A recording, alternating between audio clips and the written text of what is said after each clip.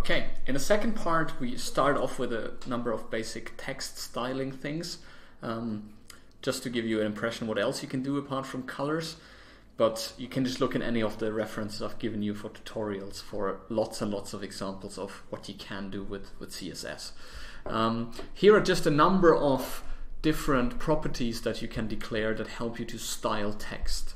And they're all fairly straightforward. So you have text minus align. That simply gives you the alignment. Is the text centered, left, right, or justified? The indent is how is the first line of a paragraph or of a block indented. So for example, if you declare it with 10 pixels, then there is a 10 pixel indentation. I can show you that. Font family is essentially what you use to declare what kind of font to use. So by default, the browser uses the standard font that it has, but you can declare this. And there is quite a complex way of doing that. You can basically start saying, I want a very specific font, you give the name, and then you can give fallback. You can say that, okay, if this font does not exist, then use the family of Helvetica fonts or things like that. The best way to learn that is to actually look up in a reference, because it doesn't make sense to list all of them. Then you can have a font style, so it can be normal, it can be italic, it can be oblique, so different ways of styling your font. And you have a font size, of course. The different sizing units, we'll go into them in a second. And finally, you can have the weight. Is it regular, normal font, or is it bold-faced font? So that's all you can do there. And we can just look at an example I've made here. So you see that it's all inline styles, and I've basically just done a couple of things. I have centered and right aligned text. I have indented a paragraph. So you'll see that there is a slight break at the beginning. Here I use a specific font. And this is essentially the fallback I've mentioned. I say that I want this font. If it doesn't exist, use this font family. If that doesn't exist, use monospace, which is sort of a general type.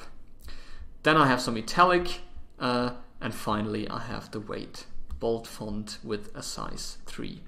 Here you also see that even in inline CSS, I can of course have multiple declarations. So you just have the colon and the space, and that's how you combine different things. If you look at this, it gives you exactly what I want to do. So no surprise until the center text. So then this is centered as I wanted to. Here we have it right aligned. Here you have a paragraph with a certain indent. And you see this if I make my window smaller so that it wraps around. You'll see that it's only the first line that has this indent. Here I've changed the font to this Courier new type. I have italic text, and finally I have bold text, which I've also changed the size of. So that's just a number of things you can do for text.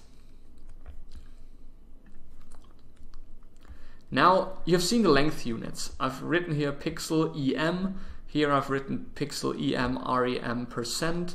Those are different units for defining size or space. And the important thing is that there are absolute and relative sizes. So pixel is an absolute size. It's always 16 pixel if I declare that.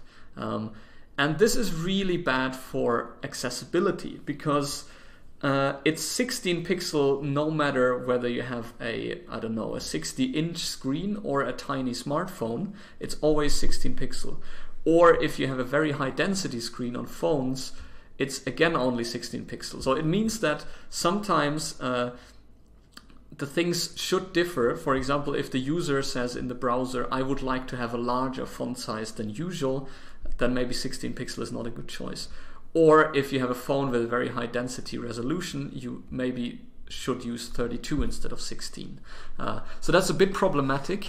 What you can do instead is use relative sizes. And for example, EM, let's start with that, is simply the unit of the base font size. So if the user sets the default font size to 16 pixel, then 1 EM is exactly 16 pixel.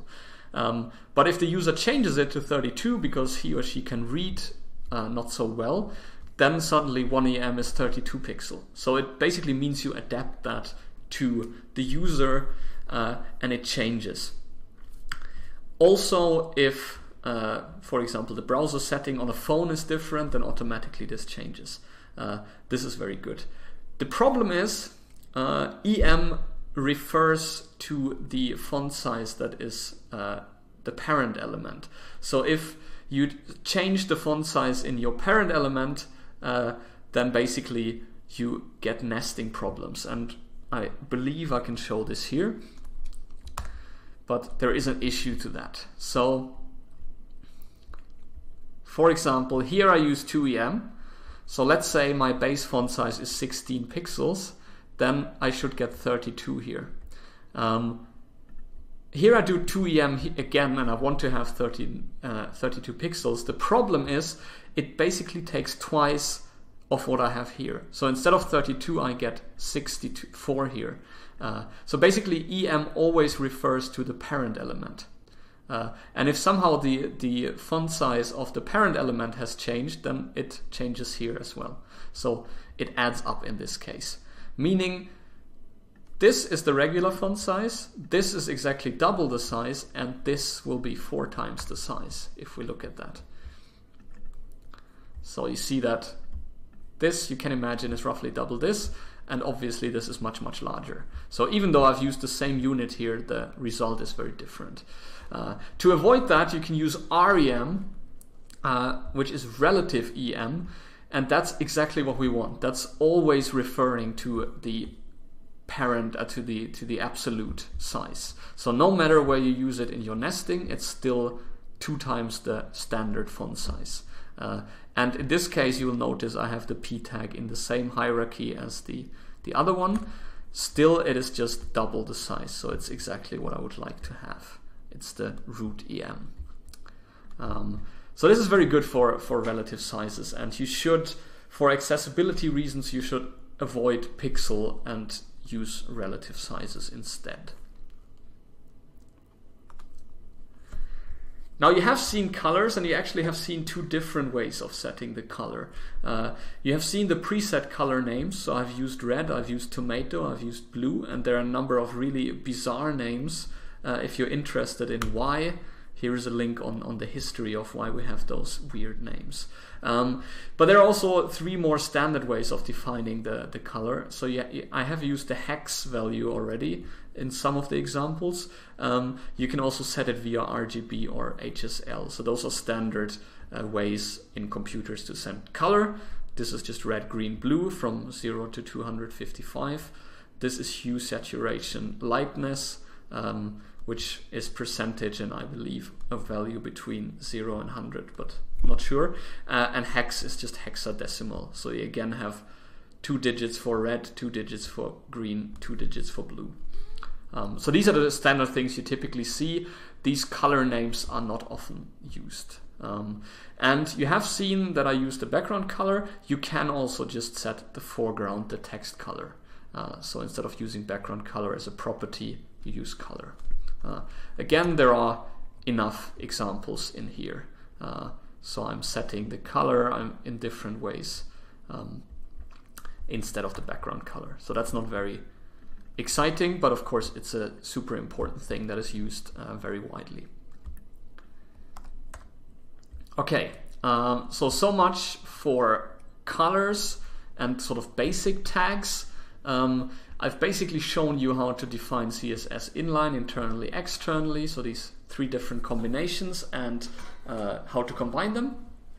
I've shown you how to define properties for so-called selectors, and you can do a bit of coloring and text layouting. The other thing that we have seen, and that's when it gets interesting now, is that we can do contradicting things. So we could say color all paragraphs red, and then we could say color all the elements with ID para1 green. And then you'll see that here we have an element that is both a paragraph and has the ID para1. And of course this is somehow a contradicting declaration. So the question now, is it red or is it green? Or is it maybe something else? And that's what we look at next. And this is where the cascading comes from, so the C in CSS. This basically means that there is a different order in how important different declarations are and which one wins in the end. And this is something that's important to understand. So as a very first part, you can define CSS at 3 different places. So not the declarations we have talked about so far, the inline, external, and so on, but you can define it in your computer in different ways. So you have the user agent. This is really the browser. So for example, if I have Firefox, then Firefox has a number of settings. For example, maybe the setting is that the standard font size is 12 pixel. Then you have the author of a website. So if you are writing HTML and CSS code, you can, just as we have done so far, you can use inline, internal, external definitions to define the style. And finally, you have the user, and that's the end user that is going to your website. That person might also be overriding, might have their own CSS settings. For example, you might have a special tool for accessibility that makes everything larger. So this order is exactly top down. If the user, the end user, defines something, it's the most important thing. So if you as a website designer say the font size is 16 pixel, but the end user says it's 32, then it will be 32. So this one is more important than the author. And the author, if you develop a website, is more important than the default, the browser default. So that's the general order. And then we have another thing that we can add. Every CSS declaration can have an importance. And that's if you add this exclamation mark important. And basically this means that, okay, this declaration here is especially important. Those are a number of things. We'll go into which one counts when. And then finally, we have a so-called specificity. So a selector is more or less specific. And there are, again, some rules for that, but as an intuition, you could say that here we assign something to an ID. That's a unique element. So somehow this is much more specific than saying all paragraphs. So in the example I just gave you before, the ID selector is actually the one that wins because it's much more specific. But we'll get into details now. So the general order of importance is like this.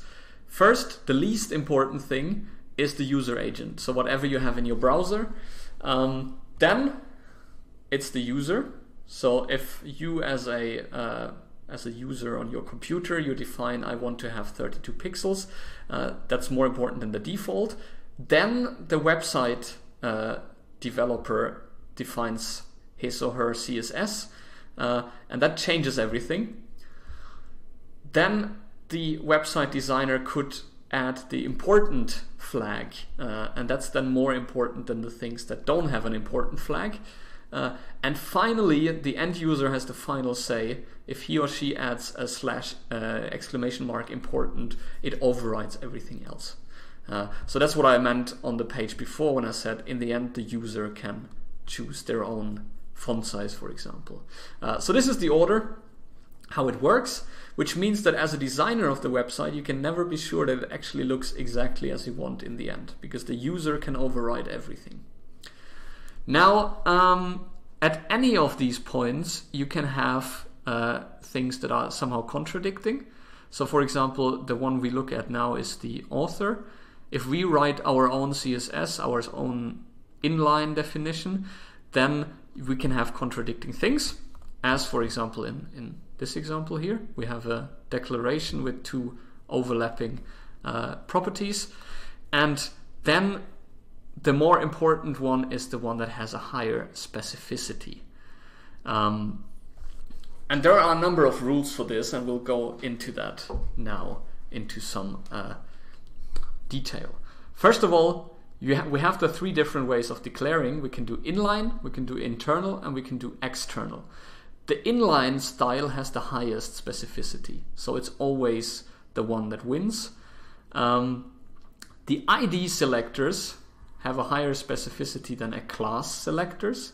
So ID is one single unique element and class is more of a group, so ID is more important.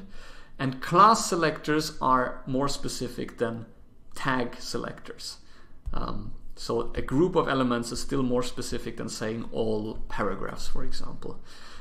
And finally, you might even have declarations that have exactly the same specificity, then it's simply the last one, the last one in your code that wins. So let's look at that, because this is an important and rather difficult concept.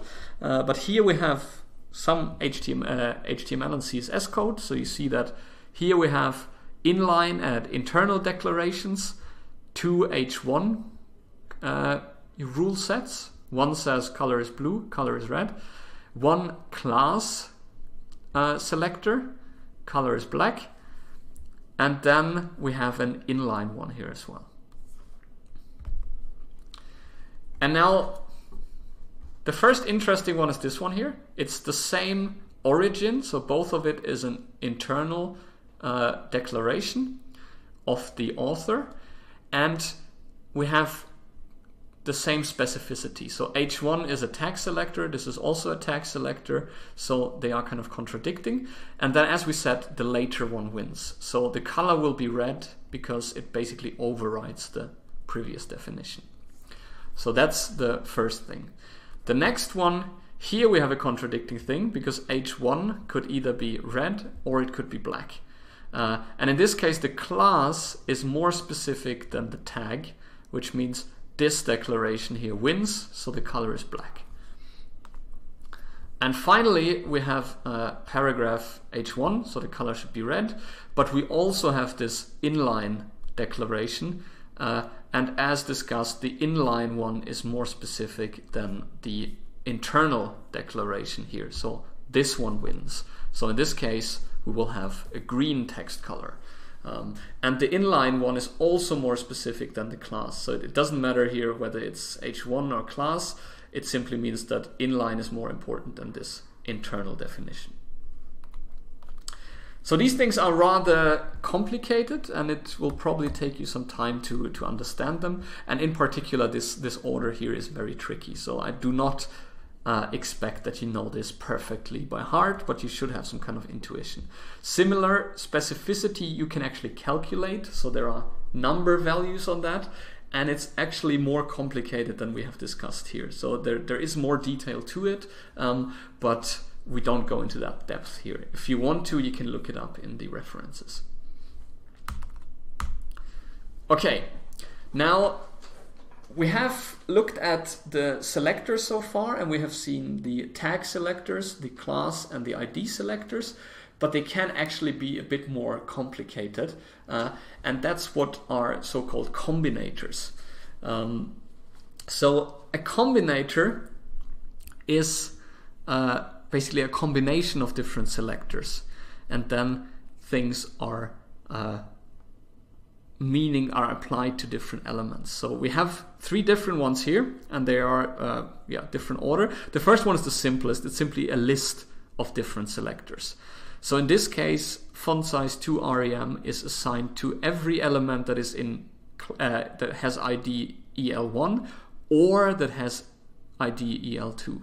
And you could add, as it says up here, it's only examples. This can be any selector. So you could do comma P, comma table, or whatever. So it's just a list of things. So that's the most straightforward one. It's simply to reuse the same thing for more than one selector. The next one is a so-called child combinator. In this case, I say that the element EL2, ID EL2, that is a child of EL1 should have font size 2 rem. So only if in my HTML tree there is an element that has ID EL1 and that one has a direct child, a direct nested tag with ID EL2, that one will get this combinator, this font size. There is a very similar one. If you have a space, it simply means it doesn't have to be a direct child. It could be further down in the nesting. we can look at that. Oh yeah, right, I have visualizations to that. So the direct one here basically means I have an element with ID EL2, and under there's something with EL2. That one then gets the font size. And everything else that is here doesn't matter. Similarly, for the descendant, there could be EL1. There's anything under it, and then further down in the hierarchy somewhere there's something that's called EL2. That one then gets the font size to REM. So these are more complicated combinators. I have them all here. So you'll see that here is the direct child one, here is the descendant one, here's again the direct child one, and here's another one we'll get to in a second. But you can look at the details and figure out how this works. So, for example, if we have a P tag, a paragraph, that is directly under a B tag, then it should be yellow. And if we look at that, maybe we have it somewhere. Here we have a B tag, and it includes a P tag. So this one should be yellow. Here it says red. We have to change that. Here the situation is slightly different because we have a B. In between there's a different tag and then the P tag. So this is a descendant. So this one should be red, I believe, unless I have mixed them up. Yeah, you see I've mixed up the color. This one should be yellow and this one should be red. So it's exactly the other way around. But you can look at the code in detail to figure this out. Now, you have already seen maybe in the code that there was something else, and those are the siblings. There are two different ones. There's the plus and the tilde combinator. And the plus means we have a direct neighbor. So we have an element with ID EL1 and we have an element with EL2, and they have the same parent element. So that means they will have, or EL2 will have font size 2 REM. Then there's the more general one, that's the tilde, and that means that there can be stuff in between. So here EL2 has to come directly after EL1. Here there could be something else in between. So that's a general sibling. Again, if we look at that in code, you could see that we have the case here, div p. Here, for example, we have a div, and on the same hierarchy level we have a B, and a P, and the P tag here is a sibling. So it's on this. Both have the same parent element. Div has a body as a parent, and P has also the body. So this would be affected by the tilde. It should have background color teal. So that's exactly what we have here. If we would use the plus instead, the direct sibling, it would not work because there are two other elements in between. So it's not a direct sibling, a direct neighbor. So these are combinators, and then we can change our selectors in even different ways. And there are two different things. One is called the so-called attribute selectors, and that means you can basically specify in a bit more detail what exactly you want to target. So for example, here we have an A selector, so we want to target all A tags, all links, but only those that have attribute target equals blank. So basically only the links that open something in a new window will be affected by this style. Or if we go into forms, for example, we can select all the input tags, all the input fields, but only the ones that are of type button. So this makes it possible to specify in a bit more detail which things we want to affect. And the input is actually a good example. If you think that the input tag has lots of different shapes, it can be a text field, it can be a button, it can be a radio button. So it makes sense to say I only want to have the button that you can click, for instance. So basically these square brackets mean that we select only the tags that have a specific attribute. Now you can make this as complicated as you want to. You can look this up in for example, you can say select all the links that have the attribute target set. So somehow target shows up in the tag and has a value, but we don't care what the value is. Or you can say, take all the attributes that have a class that starts with top. So the tilde here indicates the class attribute should start with top. So lots and lots of ways to make this really complicated. I do have some in the 8th file here, so you can look this up a little bit. In this case, I only style the hyperlink that has blank as a target that becomes pink. And you'll see that I have two different links here. I have a regular, I have a link that has target blank, so this one should become pink, and the other one should not become pink. And we'll quickly confirm that. Yeah, you see the first link has a pink background color, the second one doesn't.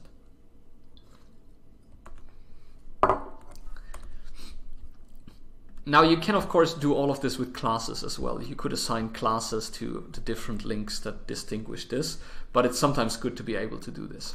Another thing is called a pseudo class. So that basically describes the state of an element. And the form of that is that you have a selector as before. For example, you have a P, then you have a colon, and then you add a pseudo class. So that's something that describes the state. There are again lots of possibilities. Check them out if you want to, but here we have a number of typical ones. For example, you know that hyperlinks, links that you click on, have different states. So they can be just a regular link, but they have this hovering behavior. So sometimes they get a different color when you go over them, sometimes they get a different color when you click on them, and sometimes they get a different color when you have used them before, when you have visited them. And that's exactly the pseudo states here. So the link is just the regular state. Visited, it is if you have clicked on it. Hover if you go over it. And active is when I'm currently clicking. So that way you can assign, for example, different sizes, background colors, any kind of strange behavior that you like. And there are, as I said, lots of elements that you can use. For example, you can select all the elements that are disabled. Think about a form. I want to have all the input fields that are disabled right now, and they should be gray. I want to select only the 7th child of a div, for example. So if you have 5 or 6 paragraphs in there, you can select a specific one of them. And so on. You can select form elements that are invalid. This is something we'll not discuss here, but this is, for example, used to when you have to check what's in a form. Someone has to register, for example, and you want to check whether the password is valid. Then maybe you select all the fields that are invalid and add a light red background color. So those are pseudo classes. It's basically in what state the element is. Again, there is a file on that. So we have the different link colors depending on their state. We select all the disabled elements of type input. We select everything that is checked. That applies, for example, to the checkbox in a form. And we select everything that's invalid, which I believe we're not using here. And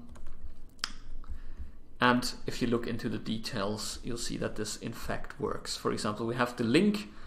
The standard link has a background color black and is white text. If I hover over it, the background should change to gray. You see that now it's gray and the regular text color is black. If I click on it, it gets background red and color white. So that seems to work. And finally, if I have visited it, it changes to blue with a white background. I'm not sure that works here because I don't save that information. But if you would remember that, if you would revisit the site, this would have a blue background.